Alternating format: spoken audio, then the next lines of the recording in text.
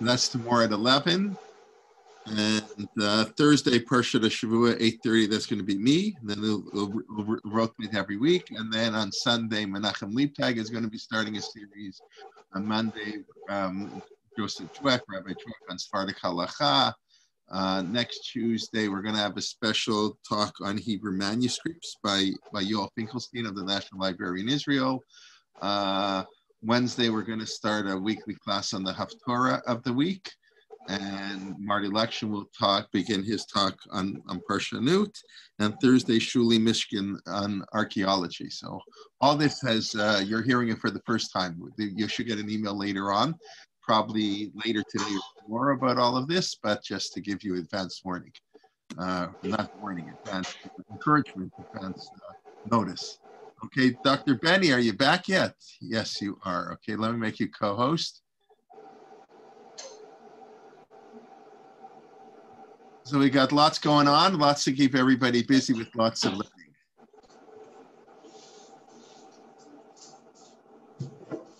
Dr. Beni, can you hear us?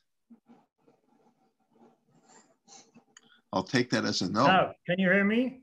Now we can hear you. Ah, nice to see you. Shalom Aleichem, how are you doing? How's everybody? Baruch Hashem, how are you doing? Oref tov v'barei lekulam. Okay, tov. Okay, מצוין. Okay, נתחיל בעוד דקה, עוד דקה וחצי or so. Yeah, no. Benny, one of these times you should give the class in German. You know, we use all the German scholars. You should give the class in German.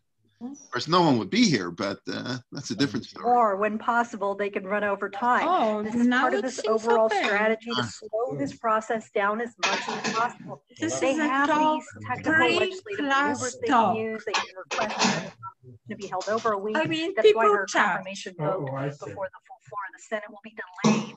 Okay, I think we're ready to start. So if everybody could mute themselves, please. Otherwise, I'll do it for you.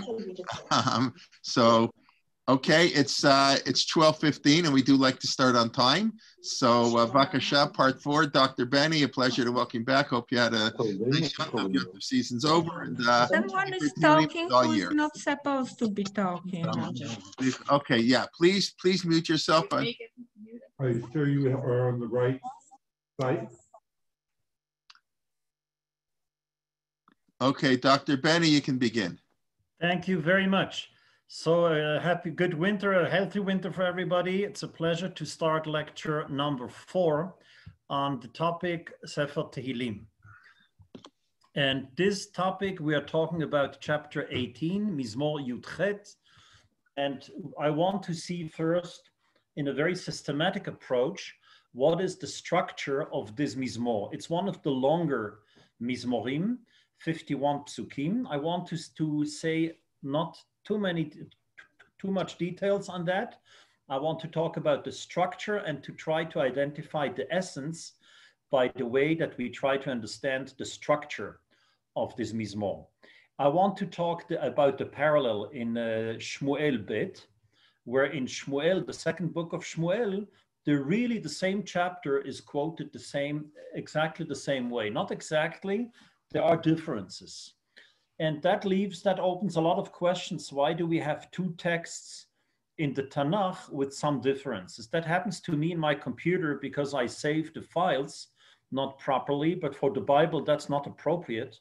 And it gives the feeling that it's arbitrary. Once it's a little bit like that, a little bit like the other way. And why do we need it twice? What for? So the question is better than most answers. And I think that with a good analysis, we can achieve a very interesting insight by comparing these 2 books, these 2 chapters, by the context of Shmuel and Tehillim. We will talk about these differences based initially on the approach by the Abravanel, an outstanding commentator, and afterwards we should see how this chapter fits in Sefer Tehillim, in the narrative of the 3rd unit, as we discussed in the previous shiur, of the 3rd unit. Sorry, of the 2nd unit, it's a mistake. So I would like to start as usually with an introductory note. And I choose these introductory notes with a lot of thoughts, and I want to ask here a basic question. Who wrote Sefer Tehillim? It says in the 73 of the 150 chapters, it says David. So Chazal say, David wrote it. David katav et sifro. On the other hand, it says that Sefer Tehillim talks about Shivat Zion, the return from the exile. 126, Shir Malot, Beshuv Hashem Shivat Zion. Another chapter, 137, talks about Al Naharot Bavel, on the river, at the river of Babylon. So David was never in Shivat Zion. David was never in the exile in Babylon. So decide, is it pre-exile or is it post-exilic time? And that is a very basic question because it puts the Sefer, it puts the book in a totally different context. I think we approach these questions in many of our shiurim analysis, and it's worthwhile to have a better understanding. If we look at the diagram of the entire book, we see the first two books here. That's King David's teaching and his life. Okay, that's David, King David. Afterwards, they talk about the destruction, the rebuilding, and the return from the exile. Fine, that's another story. That is the return from the exile, the revival by Sheni. And here were the quotations from of Shivat Zion and River of Babylon. That is another time. So decide what period of time are we talking? And that is a confusing question. And I think the only answer will be if we understand that there is a confusing effect. The point is what King David did at the beginning, despite the fact that his life ends in chapter 72. At the end of chapter 72, it says, here's the end of all the prayers of David ben Yishai. That is indeed his life, his biography when he lived there. But afterwards, despite of the destruction, he came back to Eretz Yisrael, not he, his spirit, his mind came back. And the fifth book talks at the revival when they came back in the second temple period. And that is the way I understand the book today. So it's true, it is King David at the beginning, but it is his mind which influenced the story in the second part of the book. And therefore, actually both is true. It is King David's time, but it is also the afterlife, the life, what happened after King David. Interestingly enough, we have two midrashim. One is well known, and the other one is not that well known, but is actually very interesting. And what I enjoy about these two midrashim, that they are contradicting. One midrash says in Masechet Baba Batra in the Talmud, David katav Sefer Tehillim al yedei 10 zkenim. David, he was the author. He wrote Tehillim together with 10 different other wise men, other authors. That is one midrash, and the classical attitude says, yes, David wrote his book. How should we explain Al Narot Bavel, Babylon, Shivat Zion? David had a prophetic mind, Ruach HaKodesh. That is very difficult to understand for me because David is presented as a king. David is presented as a strategic thinker, as a writer, Ne'im Zemirot Israel, but he is never defined as a Navi, as a prophet who knew what's going to happen 400 years or even more after his death. That's not the nature of his personality. So we have another midrash. And the midrash says that Ezra HaSofer, Ezra the writer, who was also a priest, there it says in the midrash, in two places in the midrash, Asara bnei Adam amru Sefer Tehillim, the whole list, very similar to the list in the Talmud. And one of them, at the very end, one of them is David, but also Shlomo said it, including also Bnei Korach. And the last one mentioned in the Midrash is Ezra. He also said it. That sheds a totally new light on the understanding of the history of Sefer Tehillim. Yes, it is Ezra who used previous authors and thinkers to write his book Tehillim. But what he wrote, Ezra, is influenced by different authors. One of them is King David, of course, 73 chapters. But he wrote it much, much later at the time of the Second Temple. This midrash is a life-saving midrash for me.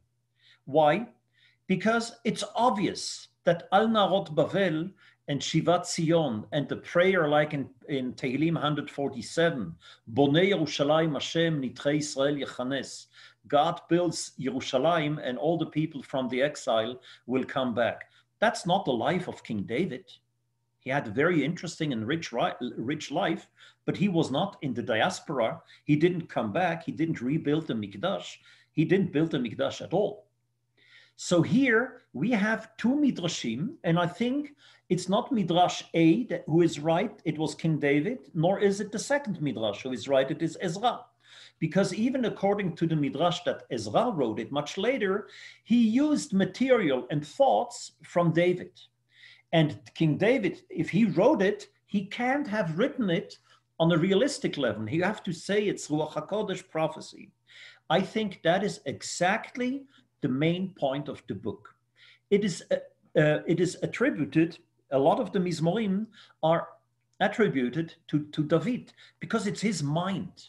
He was the person, the king, who built Yerushalayim, who had the vision, who was thinking about the Mikdash, and that everybody should come back there. It should be the city of the Jewish people. He didn't see it in his lifetime. He died here. But whatever happened later was actually his vision. So it is true that it is David even afterwards. But what happened afterwards, obviously, it's true, it didn't happen out of the blue. It was connected to David. And I think these midrashim together, as not a thesis and an antithesis, it's the synthesis of these two midrashim who actually made the point. It is at the Second Temple period, at Second Temple time, they were reflecting about King David in the First Temple period, and there was a revival. The old tradition came back. So what I want to show you today is actually a demonstration of this idea. And I called it Tehillim 18, a masterpiece of biblical poetry. I want to focus in particular on the intertextuality.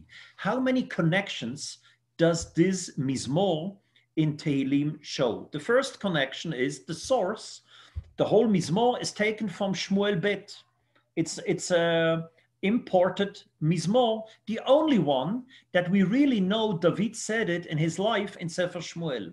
All the other Mizmorim are new texts, which are Tehillim.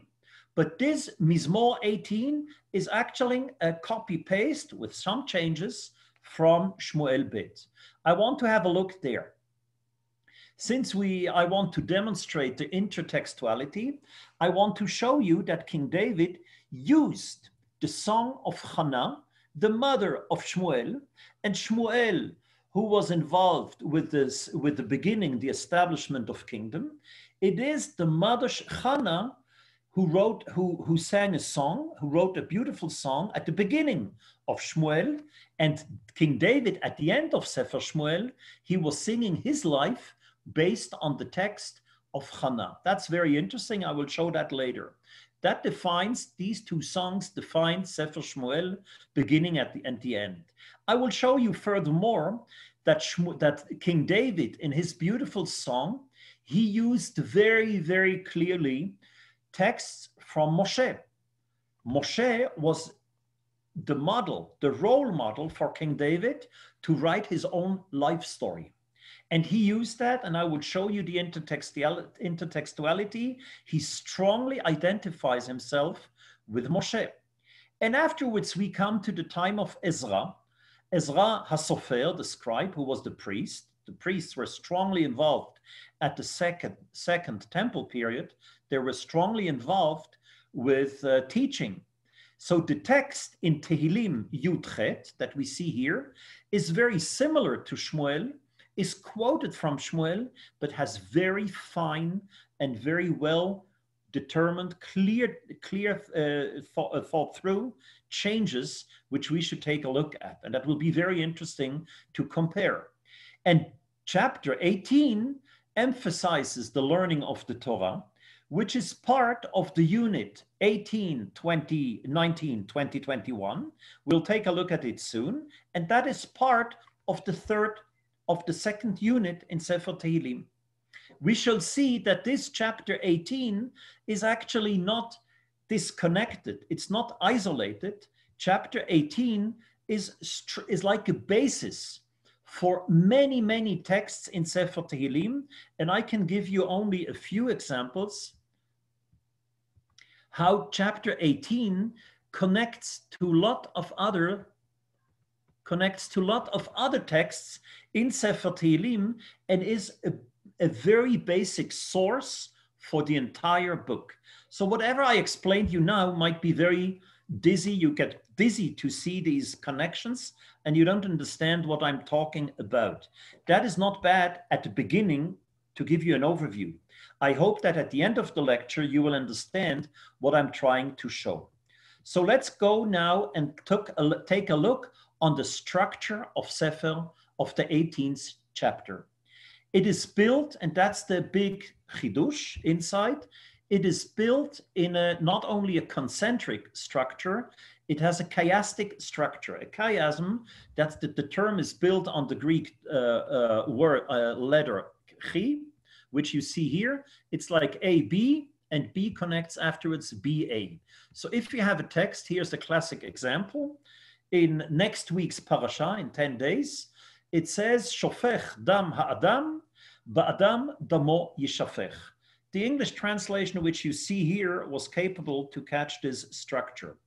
Whoever sheds the blood of a man, by man shall his blood be shed. That's a punishment of midah keneged midah. What is the idea of ABC, CBA? Whatever he did wrong and violated society or values, the same way he will be punished, CBA. That's the idea of a chiasm. Interesting that the Mishnah was familiar with the term chi. It says in the Mishnah, Kol hamenachot keitzat moshchan kemin chi.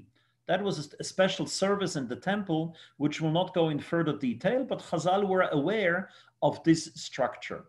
Here we have the entire, let's now take a look at Mizmor Yudchet, the source in Shmuel. And we see here, it is too small to read it, but we see here a structure of terms. At the beginning, A, B, C, D, E, and there is an axis in the middle. And afterwards, it is E, D, C, B, A. That is a clear structure. We didn't read the text. It will be too much for this lecture to read the text. I want now to read the 5 psukim in the middle. It says, you have the translation here, and you see in colors, yellow is the frame, blue, and in the middle is Pasuk 23.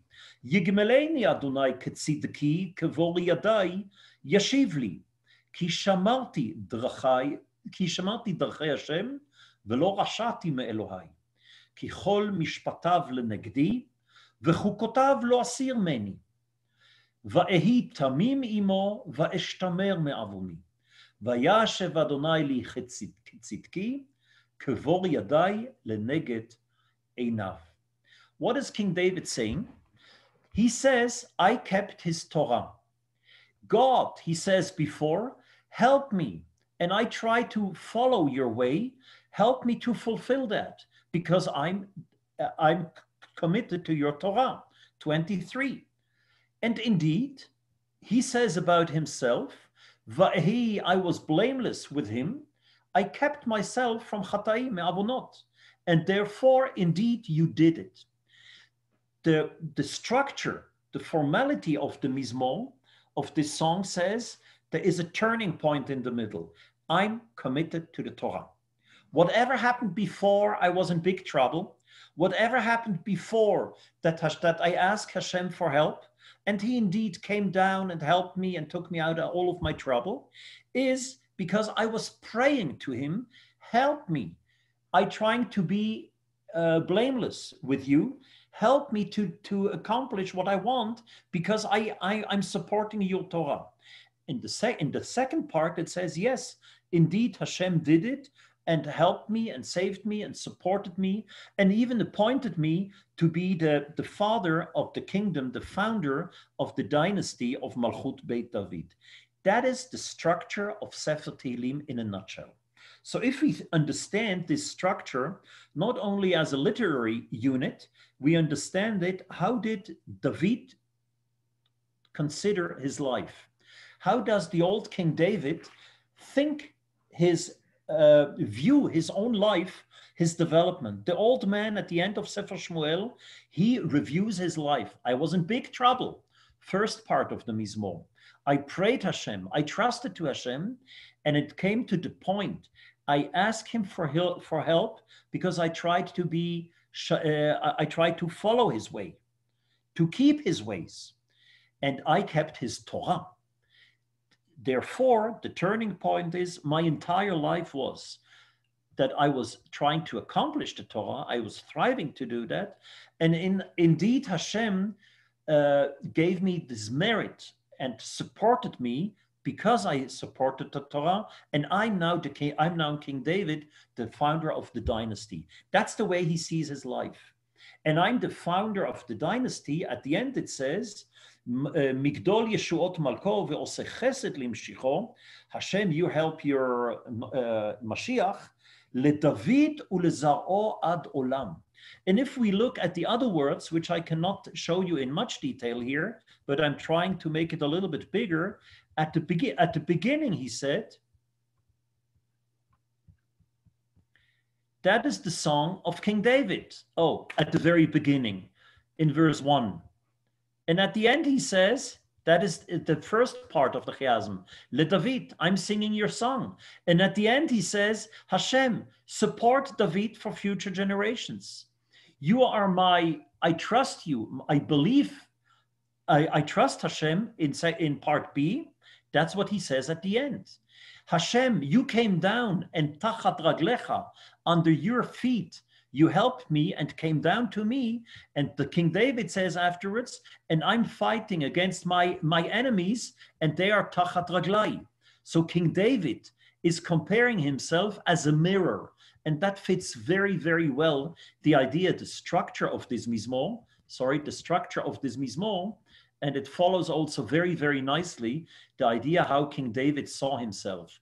God's kingdom on earth comes down through David, first part, second part, and the turning point in the middle is because King David was committed to his Torah. That is the structure of Mizmor Yudchet, and the analogy, the source in Shmuel. Ad kan hakafa rishona. So far, the first point, we looked at the chapter. Now I want to see how is that connected to Shirat Chana. With Teisha Shtayim Teisha 929, there is a special opportunity, not necessarily to understand every chapter in a deep way and all the commentaries, but to see the overview, the surface, the flow. And there is a lot of insights. How do we understand the connection? Here we have a beautiful example that the beginning of Sefer Shmuel talks about the Song of Chana. The end of the second book of Sefer Shmuel talks about how does King David see his entire life. I don't think it should be the goal of a class in English where reading the text and the translations and small observations in the text, it will take a lot of time and we will miss the point. What I'm trying to show you here, I took these psukim from David's song at the end of Sefer Shmuel, and I compared it to the Shirah, the song of Chana, her song. And you see a lot of very specific terms are repeated here and there. And we have even other very specific terms like Bashamayim Yar'em. Whatever it means, I'm not going to the details. What is on white on black color comes together only in these two psukim. Chana, the mother of Shmuel, she prayed at the end of her prayer. She said, Hashem will give power to his king and Haramat Kerem, triumph to his anointed one, the Mashiach. That was the last line of Shirat Chana.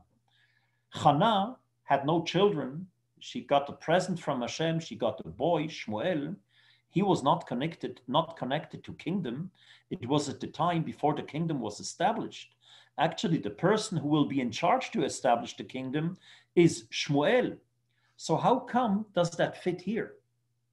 But here is a wonderful beauty of intertextual reading of the entire book of Shmuel. Hannah, the mother of Shmuel, she was praying for the child because she had no children. And here we see a beautiful entity. There was a mother who had a big dream. She had vision. She saw the future, and she got the mother, she got the child, Shmuel. So it was her dream that the Malchut, the kingdom, should come through. That was her song of her personal life. Interestingly enough, that when King David, at the end of the book of Shmuel, and he knew Shmuel because Shmuel appointed him to be the king, the follower after Shmuel, after Shaul. If he sang his life, David, he integrated texts from Hannah saying, I'm inspired by Hannah because she is the mother of this idea. A long time before there was a king in Am Yisrael, she had the dream. I want to have a boy. I believe in the future. I believe in the future of the next generations. And she was talking about kingdom and Mashiach. It's the same word, Melech and Mashiach, at the end of the song of Hannah, which appears the same words again at the end of the song of David. David is saying, I have a vision for the future. My vision actually goes back, as I summarized here, that her prayer was before the start of the monarchy of Am Yisrael. But that is the basis for the song of the life of David. That's what he was singing. And of course, that's the idea afterwards when we come to Tehillim. So far, the context, that is the construction, the frame of the entire book of Shmuel, the two books of Shmuel. King David had the awareness, my life story is not only a summary of my life personally, it's a summary of the period of kingdom. Kingdom in the past goes back not to Shaul, the first king, and not to Shmuel, who was the person who established it. It goes back to the mother of Shmuel, because the mother who has a dream to give birth to a child, she is really the mother of this idea. Ad kan hakafa shniya. Now we come and look at a third connection. And that is the miracle, the beauty of intertextuality. If King David in his song uses other ideas and motifs and language, it was a deep understanding why he did so. So let's take a look now. Where else did David take texts for his song, for his Shirat Chaim, the song of his life? And here we see the first line. It says in Tehillim 18, למנצח לעבד אדוני לדוד, אשר דיבר לאדוני את דברי השירה הזאת. That is the song of David, the servant of Hashem, who spoke this song the day when he was saved. That is exactly the term which appears only twice in the Bible. Et divrei hashira hazot is the text in the 5th book of the Torah. It appears only twice in the entire Bible. Et divrei hashira hazot. When Moshe Rabbeinu finished his mission at the end of the Torah, he says that's the divrei hashira hazot. He calls the entire Torah a song, a poetry, and it appears there twice. And he was teaching this entire song to Am Yisrael and to Yehoshua. So if King David sings the song of his life as a summary, he actually summarizes the same way Moshe did it at the end of his life. He does it now. Moshe was called Evet Hashem, as we read a few days ago, and that's the term that David that is applied for attributed to David. In the Shira, in the song of David, it says he prays Hashem Yishlach mimarom yikacheni, Yamsheni mimayim rabim. God, help me from there and take me out. Take me out of the water. Yamsheni is the word which appears only in the context of Moshe Rabbeinu. It says that the daughter of Paro saw him in the river, Vatishlach et yad emata vatikacheha, and she called him Moshe, ki min hamayim meshitihu. So if King David asks for help from heaven, he actually says the same way you helped Moshe Rabbeinu in Egypt, the same way, please help me. Furthermore, he says, Erdof oivai va'asigem, I will pursue my foes and will overtake them. That's exactly what we say in Shirat Hayam. And very meaningfully, in Shirat Hayam, in Exodus 15, these are the enemies of Am Yisrael who say that they wanted to kill the Jewish people. But King David, he wants to make sure that he will take care of the security of Am Yisrael and Yerushalayim as the city. He is the commander in the army. So the same word that they were victims from Egypt, he says now, no, I will not be a victim anymore. I will make sure that our enemies will not attack me. If so, King David had not only a strong connection to Hannah, he had a very, very strong connection to Moshe Rabbeinu. Indeed, his book, Tehillim, has 5 books, the same way as the entire Torah has 5 books. The entire Torah ends with Ashrecha Yisrael. At the end of Dvarim, the last word, the last sentence from Moshe Rabbeinu is Ashrecha Yisrael, and the first word of King David is Ashrei Ha'ish, talking about the Torah. So the analogy and the analogy between David to Moshe is very, very strong in the Midrash. But what you see here on the slide, 3 very specific terms which are strongly related to Moshe Rabbeinu. Ad kan akafa shlishit.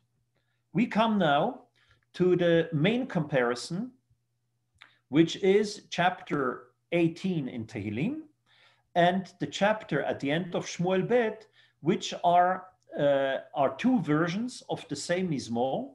And you see them here in red and in blue. It's too small to read it, and I don't intend to read it. I have it, of course, at home, and that's the way I read and research it. And here comes a very strange feeling. If we have 2 texts and they are similar, they shouldn't be repeated all together. I don't need one text twice. I can just read it for a second time, and I'm fine. Why do I read 2 texts? So there is a reason for that. And that's actually a very strong feeling of frustration if we read the Torah and don't understand it well. Why is it repeated? And the entire book of Tehillim, we get the impression we don't understand the details. If you could mute, please, or not talk at the same time, that would be helpful. So in the entire book of Tehillim, we have very, very often a Mizmor. The writer, the psalmist, is in problem. He asks for help and he describes his pain. And afterwards he prays to Hashem, and Hashem is good enough with him and he helps him. At the end, he thanks him. So that is a basic template which comes back very, very often. If you read the book on a very superficial level, yes, you can say it's always the same, and the entire book of Tehillim is very repetitive. But that's not the way to read the book of Tehillim. We have to pay attention to the differences. If the text is repeated for a second time, there is a reason for it.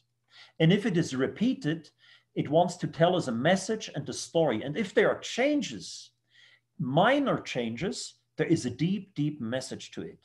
So here we have 2 different approaches how to understand that. And I think it's actually an excellent lesson how to learn reading the Torah.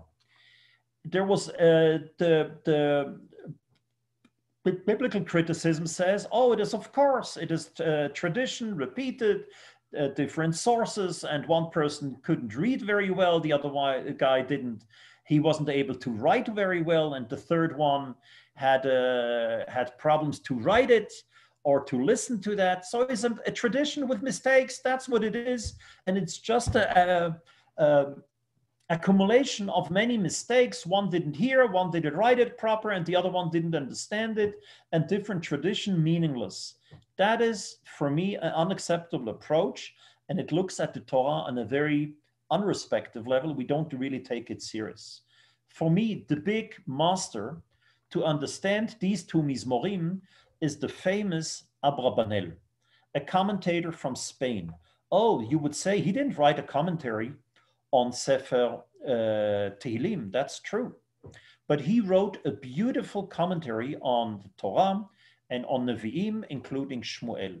If you're interested to learn more about him, it is the father of Bibi Netanyahu, who did a lot of research and wrote one of the fascinating books on Don Yitzchak Abrabanel. And he says only one chapter from the Abrabanel, only one chapter of Sefer Tehillim is interpreted by Abrabanel. It's chapter 18. Of course, it's not chapter 18 in Tehillim, it is chapter 22 in Sefer Shmuel. And he has there more than 10 pages to explain the difference. He was the Minister of Economy, of Finances in Spain for Ferdinand and Isabella at the time of the expulsion. So he knew mathematics. He was a very, very systematic man. And what he wrote here is the following. Thank you, Audrey, for the translation. And when I think about this, why it's repeated, the book of Psalms was composed by King David himself. At the end of his life, to teach the meditator to arrange before him the prayers that he wants to say and pray for in times of distress, and compiled the Psalms, which he said in the early day of his trouble, so that the meditator could use them when praying for his own similar sorrows and calamities which had come upon David. So he says the following idea. King David, at the end of his life, he said, I'm reviewing my life. Hashem blessed me. Hashem saved me. I kept his Torah. I had a good life.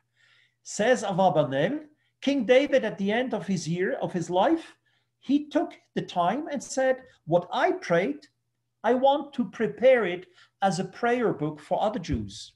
They should use my experience and use the text for their own life. A beautiful term, lehanhagat hamitboded.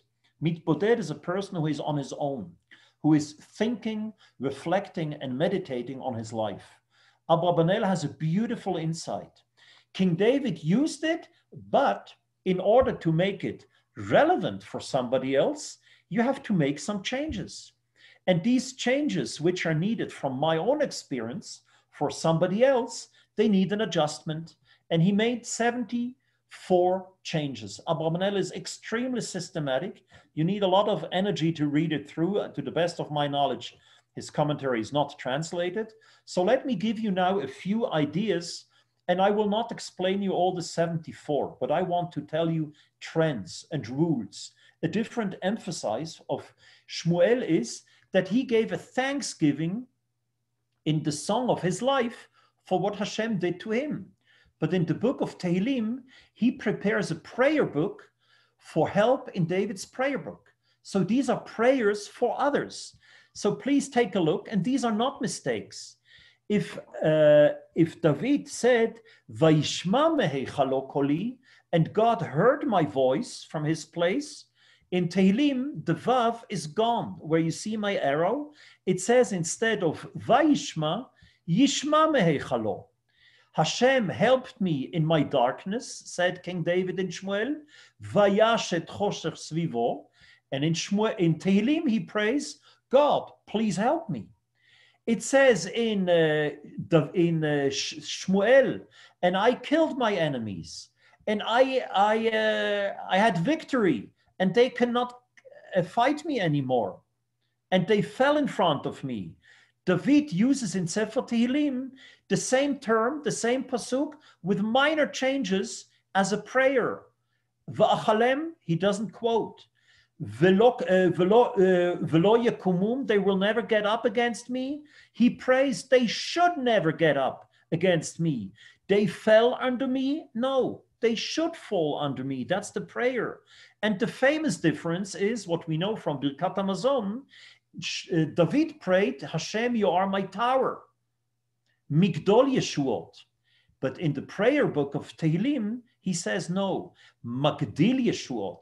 I hope Hashem will increase his help for me. By these tiny little beautiful changes, he changes the thanksgiving prayer of the Song of King David to the prayer of anybody who will learn from him. That's a beautiful insight of Abravanel to show the difference. Let me show you another difference. And it's quite a challenge to give a good example from that. At the beginning of Sefer Tehillim are three words, Erchamcha Adonai Chizki, which is translated, I love you, or I pray Hashem for your mercy, for your rachamim. That is totally missing in Shmuel. Why? Says Abravanel, because in Sefer Shmuel, he is thanking for his own life. In Tehillim, he uses that others should pray in order to be saved the way David was saved. Now here comes something very interesting. This edition in Sefer Tehillim has something else that is very remarkable. Erchamcha, Rashi explained, it is I love you or you love me.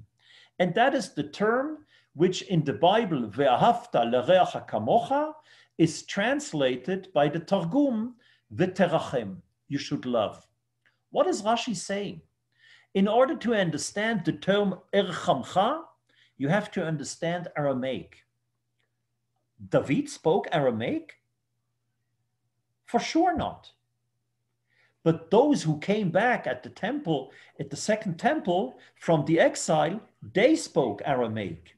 So here we have something very interesting. In Shmuel, it says, Ve'im gibor titamam.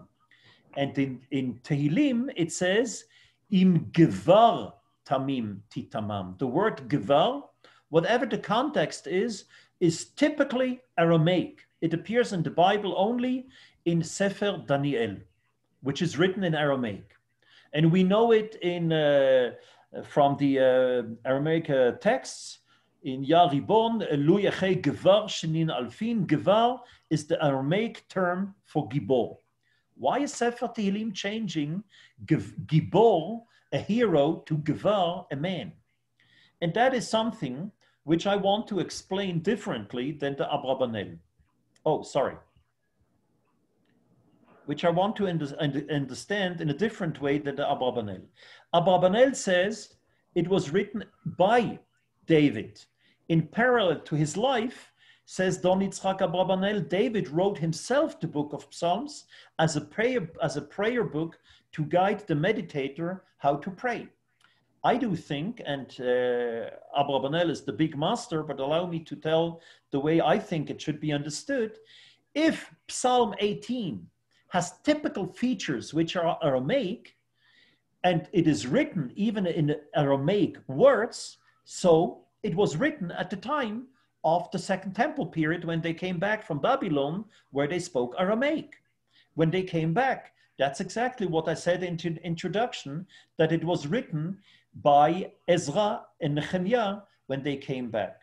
There are more examples, which I will not elaborate now, based on the Abravanel, where we have typical contextual changes in Tehillim 18, which were added based on the context. If you want to review it here, you will see it all. So by that, we understood the following. It was Ezra who took the material from the first temple period and said, that is wonderful. We come back from the exile. We come back to Eretz Yisrael. We come back to Yerushalayim, the city of King David. The founder of David of Yerushalayim is David HaMelech. David Melech Yisrael Chai V'Kayam. Let's take his material. And we take his material and we pray the way David prayed. And we add to his time, we add something very special. What is important in David's life? It's important in David's life, that everything was about the Torah. Chapter 18 talks about the Torah. Chapter 20 and 21 talks about the future of the kingdom. If chapter 18 is the past kingdom of King David as the founder of the dynasty, chapter 20 and 21 is a prayer for future kings. That is the structure of the 4 chapters in the middle of unit 2. And we learned in the previous lecture had the structure about chapter 15 and 24. What are the general features of human qualities and what is needed to come to the level of King David? So here it's summarized in English. At the entering to the temple, chapter 15, what are the basic moral qualities? At the end, what are the qualities that bring us closer to Hashem? Melech HaKavod.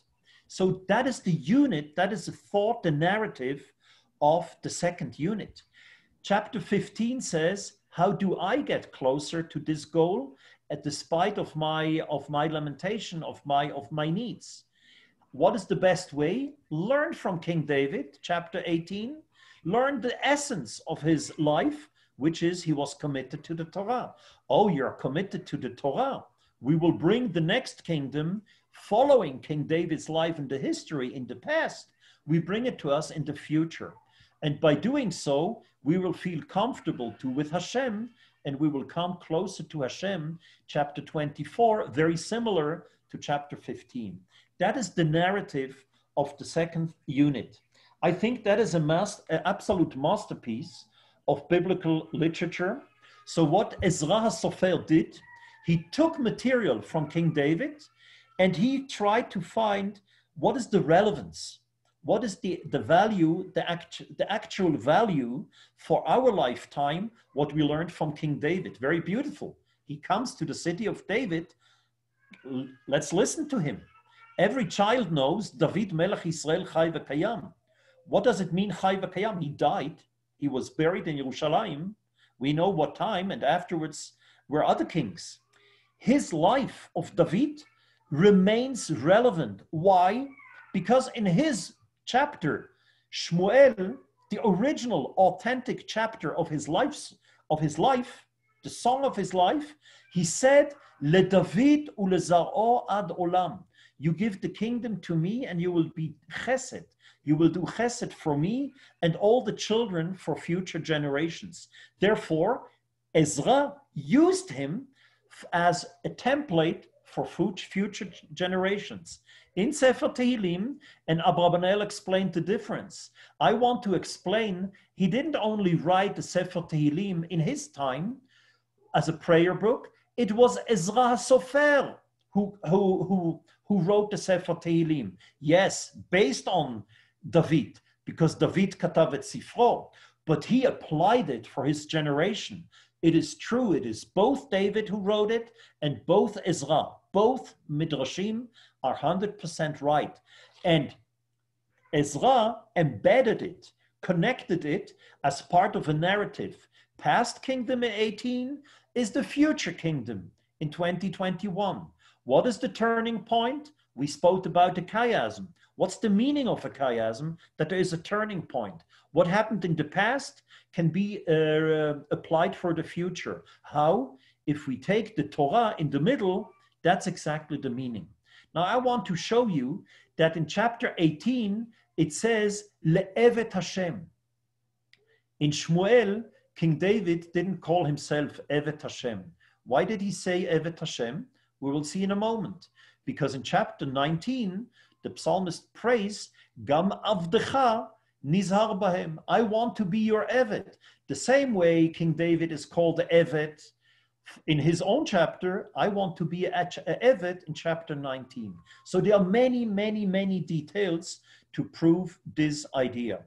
We saw when we spoke about here the structure of the second unit, where the center is 18, 19, 20, 21, it is implanted in the narrative of 15 and 24. We need good qualities, as we discussed in the last week's shiur, good qualities to enter the Mikdash. Good basic moral qualities of humanity. Good values. In chapter 24, no, it is the Mikdash. It is the appearance of Hashem who brought us closer to that. King David, who was committed to the Mikdash and to the Torah. So you can read these 10 chapters in a wonderful, beautiful flow, in a narrative, in a story, in a religious story. How with King David, I actually, by learning his life, I learned the values of his life, not only as a historical past experience, as a future experience, and that will bring me closer to Hashem.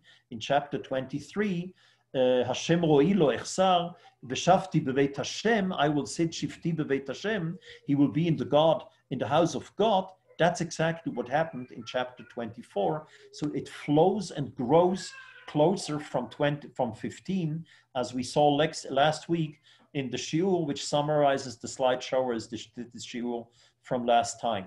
I showed here some of the flows. Le'evet Hashem leDavid, gam avdecha nizhar bahem, gam mizedim chasoch avdecha. And a lot of details. King David said at the end, Magdil Yeshuot Malko, ve'oseh chesed limshicho, leDavid ulezaro ad olam. And in chapter 20, we pray, Hoshia Adonai Meshicho. It's exactly the same word. What David said in the past, we say for a future king. So the whole unit of 15 to 24 has a beautiful flow. That is a slide which I cannot explain because, as I explained previously, you will fire me if I bring so many details. But that cannot. I can also not withhold it from you, because I believe these are the details which actually prove that it is strongly connected. Again, white on a colorful background it appears only here. And there are a lot of terms. You see here the flow of idea, the topics, which are from the past to the future, based on the basic concept of the Torah. That's the way Ezra was teaching Torah. He was the teacher of the Torah, Sofer, Ezra Sofer. Of course, the Torah was in the middle of his teaching. And here you have a lot of beautiful terms which are repeated along this unit. If you read now these 10 chapters, you will see how the same term is repeated and is connecting these Mizmorim, shaping the connection, the contextuality in the text, but not only the contextuality, there is a new idea. We talk here about King David in 18, but afterwards we talk about the Messiahs, Hoshia Hashem, Hashem Hoshia, Hamelech Ya'anenu. Hamelech is Kadosh Baruch Hu. And afterwards we talk about Hashem, and at the end about Melech HaKavod. King David brings the kingdom of Hashem on back to the earth. So what I want to summarize here, an additional feature, and that's the last round. How did King David's song, chapter 18, from Shmuel, what is the influence of the entire book of Tehillim? And again, I bring only 4 examples. In chapter 18, it says, Lam natseach le'evet Hashem leDavid. About his enemies, he says, Velo yuchlu kum. In chapter 36, he prays the same. Lam natseach le'evet Hashem leDavid, Velo yuchlu kum. The same words exactly, white on a color background. Description of how Hashem helped him in the war is a description how Hashem appears in nature in chapter 104. In Hallel, we say, Afafuni chevlei mavet, I was surrounded by life-threatening conditions. I saw death. That's exactly what King David said in his psalm. And he wants to go Tamim Darko because Hashem is Tamim Darko, and he wants to be Tamim Darki. It appears in chapter 101 and 119, Ashreit Mimei Derech. So the poor commentators, the wonderful scholars, the Germany 19th century, they said the words of these later chapters have a very poor vocabulary. They just used old material. Totally wrong. What they took in the chapters later, they were inspired by King David in chapter 18. And chapter 18 is a prayer, which is based on King David's song of his life in Shmuel. So you see that chapter 18 has a long career. It keeps living many, many years after his life. The most beautiful example is chapter 120, 144. And we cannot cover the entire book of Tehillim in this shiur. We have to close soon. But what I want to show you here is something wonderful. Chapter 144, without going in any details, has a lot of terms which are quoting Tehillim 18. Why? In chapter 144, the psalmist says, we want to bring the kingdom of Hashem to all nations. Hanoten Shu'al Melachim. And we'll talk about this chapter when we get there. That is the universal expansion of the idea of King David. King David spoke about the kingdom of Am Yisrael, but chapter 124 talks about his kingdom, which has an impact later on the entire world. So what I try to show you in this shiur, I hope you are not too dizzy by all these texts. I hope you understood the flow of the ideas, which I tried to show you here. It started in Shmuel. That is the first temple period. David took from Hannah, because he knew history, he went back to all the sources. Hannah, the mother who prayed for her son. And he took sources and ideas for Moshe. That's his life. He prayed for the future. Ezra took his text with some changes and wrote chapter 18 in Tehillim. And that was embedded, adjusted to a whole flow of ideas, to a system of prayers between 15 and 24. And that had a lot of influence on the rest of the entire book. I don't think that there are a lot of examples where you can show David Melech Yisrael Chai v'Kayam. I put Chai in special signs, which is actually the numeric value of Yudchet, chapter 18. Chapter 18 shows that David has all sources and a huge future. That is the message of intertextuality. What I write for my life is what Hannah was praying for, what Moshe was teaching us.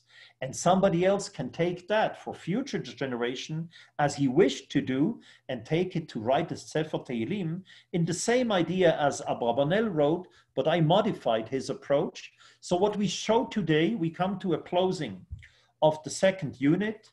We saw in the last week, chapter 15 and 24. We looked at chapter 8 and 19 as well in the middle. And we look today at chapter 18 in the middle, source in Shmuel.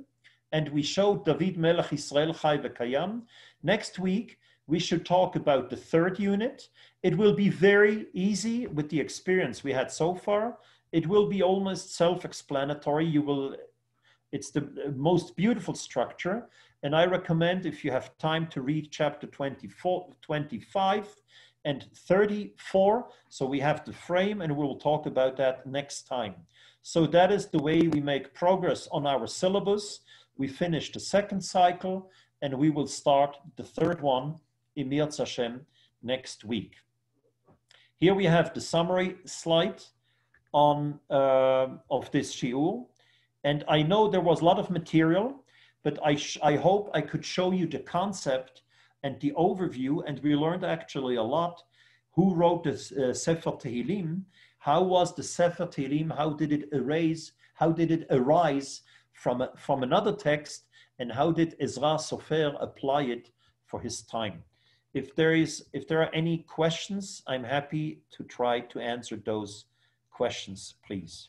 Dr. Beni, you can take a look at the chat box. There are a few questions if you want to address them. And you can see from the comments that what a lot of people are discovering, what we know from 20 years ago, the creativity of Dr. Beni. He used to give shiurim like this in Toronto with the PowerPoint. Now he's just raised it to a new level, but introducing to many people. So it's wonderful. It really always a creative thinker and an original thinker. And thank you, Yasher Koach. 4 down, 26 more to go on this year. But okay, Beni, take a look at the comments. Some want to know why there are only 9 people are listed instead of 10. Well, can you quote? I didn't have time. I was okay, so I'll read the questions for you. Number 1 is there were only 9 people quoted. When the Medrash says there are 10, but they only give 9 names. Okay, I found interesting explanations on that, but let me tell you, I don't have a clear view which one are included, Etam, Avraham. I think the fact that many other sources are included there, I know Korach, I know Asaf, I know other names. I cannot spell it out. Moshe is quoted. Avraham is considered Etam, so I don't know the difference. I have to check that. And the other main question isn't Mashiach here referring to anointing a king as opposed to Melech HaMashiach? Say it again. Is the Mashiach referring not to the Mashiach and as in the Messiah, but as in anointing the king with, the Shemen HaMishcha? Correct. So that is actually who did that? Who was the person? Shemashach et HaMelech, who brought the oil? That was Shmuel. So no surprise, if David is praying for the Mashiach, where did I get the oil from? We shouldn't talk about messiahs as a eschatological expression. He touched the oil. Who gave him the oil? It was Shmuel. And who brought Shmuel to the Beit HaMikdash, to Shiloh? That was Hannah. So of course, Mashiach in this context is not the future messianic view. It is just the son of Hannah. Okay, and the last question, I guess you sort of related to what the relationship between Ezra and David. Was Ezra the final editor? How much did he add? What was his, again, it's hard to know, of course. I think it's impossible to know. So it's impossible to know, but let me tell you, it's like a therapeutic midrash. Because if I read the biblical, the scientific books and research and the literature, everything is post-exile. Not everything, a lot is post-exile. So how can I, as a believer, connected to the Gemara and Chazal, how can I say it's not King David? The other midrash says it. Interesting enough, there is a midrash which says that Ezra was the student of Baruch ben Neriah. And Baruch ben Neriah, he was the student of Yirmiyahu. So the end of the first temple period is Yirmiyahu and Baruch ben Neriah. Baruch ben Neriah, who was talking about the exile, but promised they will come back. It's the very same Baruch ben Neriah from the school of Yirmiyahu who said you will be punished in the entire book, but you will also come back, Yirmiyahu. Ezra fulfilled what Yirmiyahu was talking about in a prophecy. And what Ezra learned that from, not from Yirmiyahu, he was too old. He died in Eretz Yisrael. Ezra learned that, according to Chazal, from the student of Yirmiyahu. That connects the line of the first temple period to the second temple.